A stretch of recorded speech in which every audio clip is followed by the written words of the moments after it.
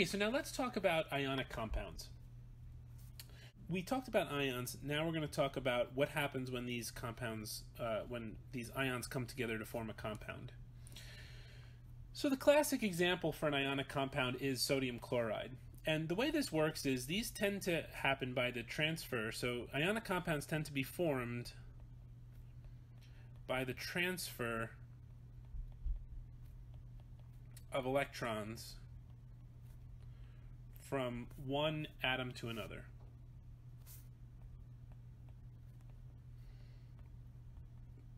So for example, with sodium chloride, we have Na and we have Cl. And when these react, what happens is the Na gives up an electron to the Cl. And so then we get Na plus and we get Cl minus. And these come together to form the compound, the ionic compound, NaCl. And so when these things come together, so there's no bonding necessarily between these two. There's no sharing of electrons. In an ionic compound, the electron has been fully transferred. So what's holding this together is the electrostatic interactions, meaning there's a plus charge and a minus charge, and that's what holds everything together. So we can say that the interaction is an electrostatic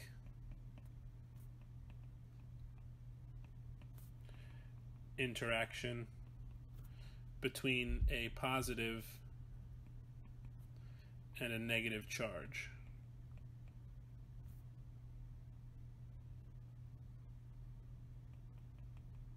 Of the ions. Okay, so then the other thing to know is that the ions are arranged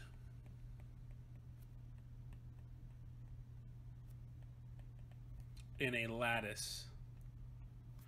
And so what this is, what a lattice is it's a collection of atoms that are organized in three-dimensional space, and it's periodic. So you can kind of think of this as Lego blocks. The Lego blocks come together and they're in a repeating pattern in three-dimensional space. So you have something that looks like this: plus, minus, plus, minus, plus, minus, minus, plus, minus, plus, minus, plus, and it just repeats and repeats and repeats: plus, minus, plus, minus, plus, minus.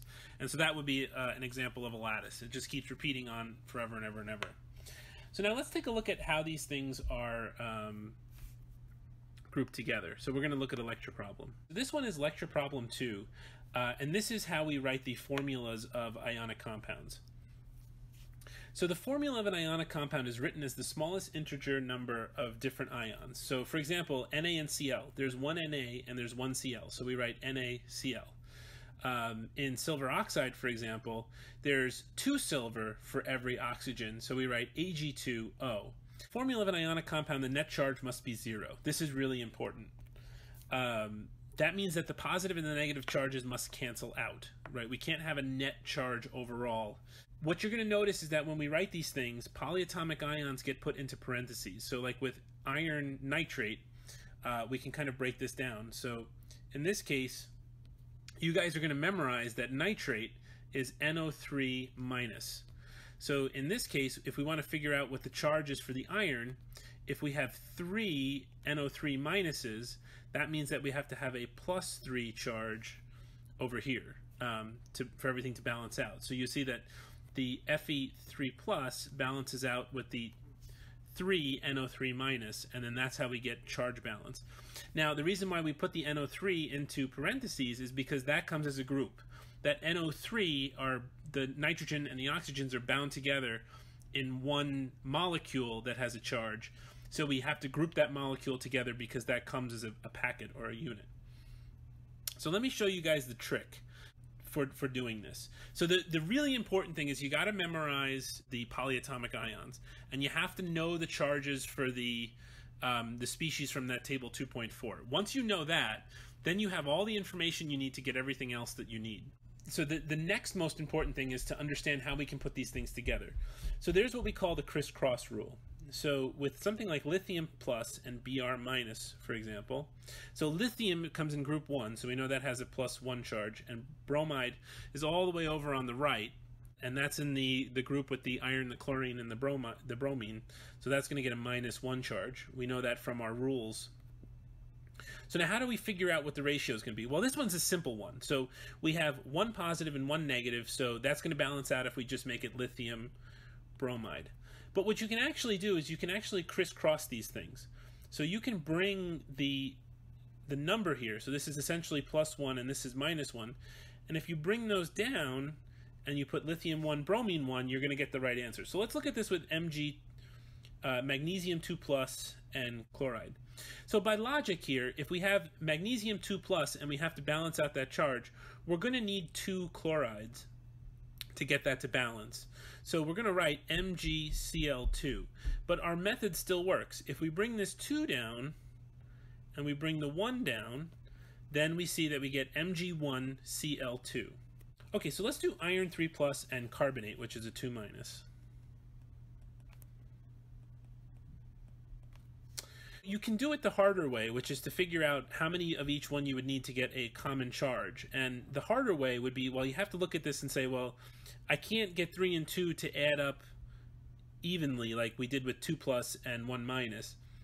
So you have to find what's called a common multiple, and the smallest common multiple in this case would be 6. So that would mean that I would need, to get to 6 positives, I would need 2 iron 3+, and I would need 3 CO3 2-. But we don't even have to get that complicated. We can just take the 2 and move that down to the iron, take the 3 and move that down to the carbonate.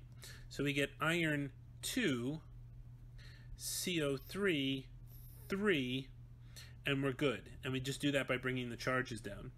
Now remember, the parentheses are important.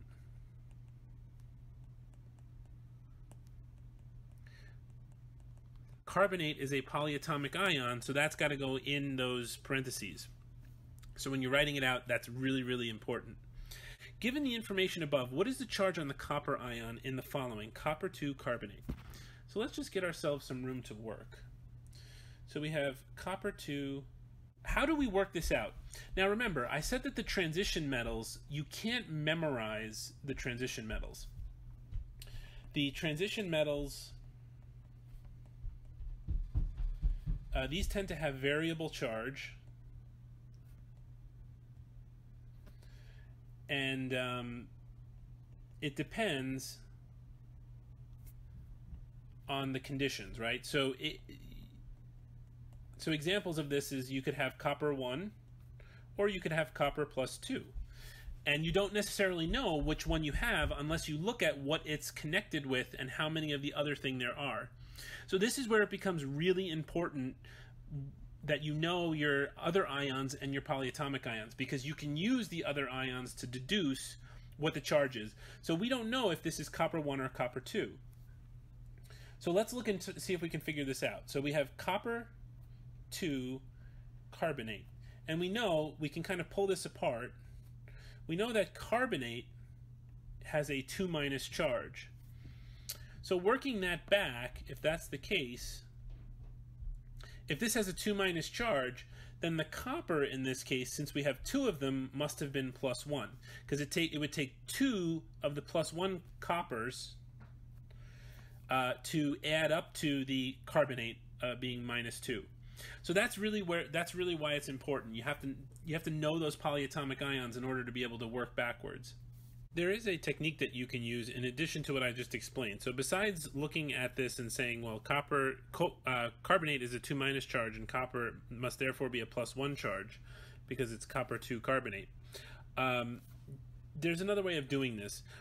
Another way of approaching this is to set up an equation where you basically say that the charge of the copper plus the charge of the carbonate has to equal 0.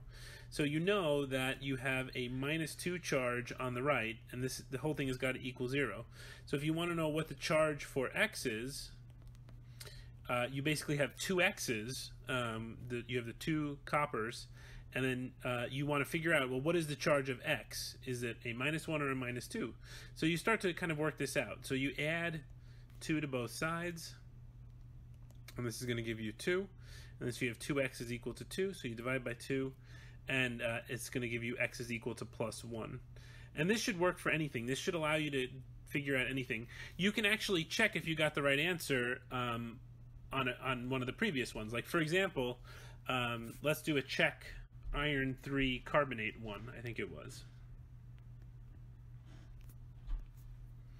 So we had written Fe2CO3 3.